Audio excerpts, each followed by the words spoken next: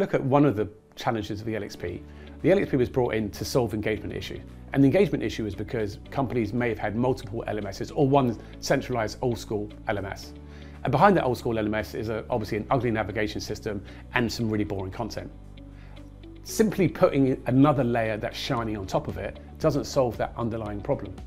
And that's essentially what many LXPs did, I think, to the corporate function. Those that have purchased LXPs and worked made a fundamental change to how they think about learning.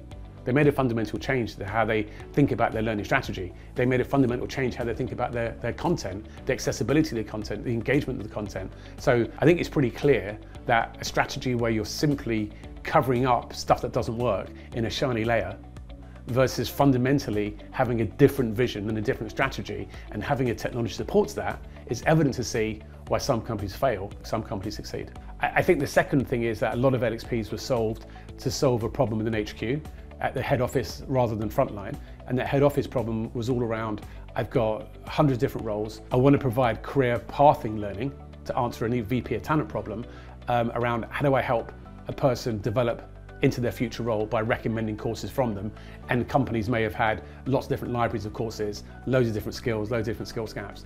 And the technology probably, up until now, up until the AI, wasn't really available to solve that problem well. So therefore, it's almost impossible to find, maybe 1 out of 100 big companies would say actually they have a good solution for that skills gaps capability where they're going to solve skills gaps to individuals' roles and personalize it and actually connect and do that in a dynamic way. I think technology does change that radically, but that's been a big issue. And I think the third issue is a lot of LXPs have completely ignored actually where the real action should be happening, which is the frontline worker. You know, the frontline worker, right, and this is the great capability. If we think about how all our frontline workers learn today, if you ask the question, outside of their corporate workplace, they would say they go to YouTube, go to Google, they go to ChatGPT, TikTok, and the LXPs, some LXPs are obviously so far away from that world.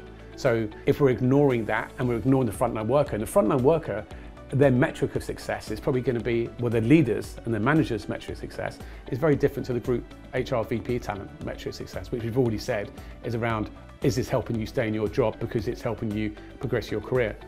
Versus the frontline workers, real metric of success for the sales leader, call center leader and so forth is this technology allowing me to accelerate people to competency for new onboarders 3 times faster than before? And is it allowing my teams, my divisions and individuals to help support them do their job through access to knowledge, access to learning in the flow of work? So I think those are probably the three big things.